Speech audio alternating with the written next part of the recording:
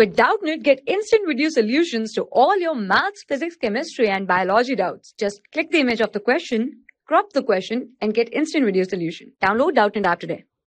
The question is given: a smooth block is released at rest on a 45-degree incline and then slide a distance d. So the time taken to slide is the n time as much to slide on a rough incline. So then on a smooth incline, the coefficient of a friction is, we have to find a coefficient friction. Now here we take a incline plane. Here this is a 45-degree, and here this mass is a m. Smooth block means here this block is here. Now at a distance, this distance is d. Now here it's given for smooth time t and rough is n times. Now here this is the n time for a rough. So here firstly we see here this is a smooth. For a smooth, so here velocity is 0. Now here this is a component, this weight is mg downward direction.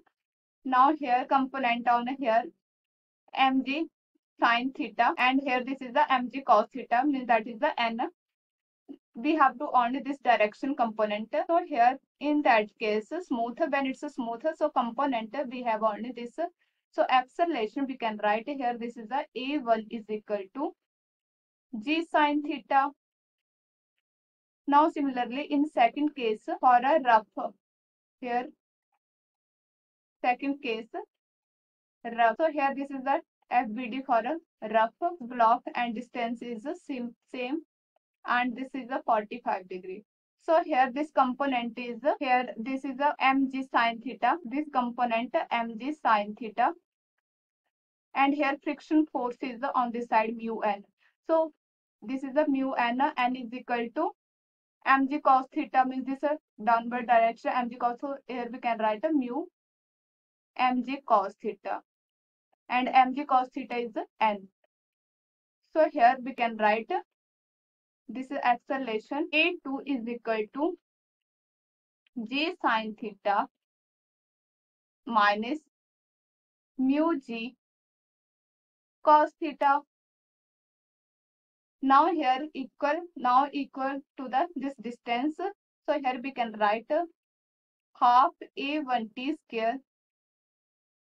We can equate this distance. So here half a2 n time t square. This is for a smooth and this is for a rough. So here we can calculate, this is a half to half cancel and t is cancel, this 20, and here a1 is equal to a2 n square. So here a1 upon a2 is equal to n square. So now here we calculate a1 and a2 value.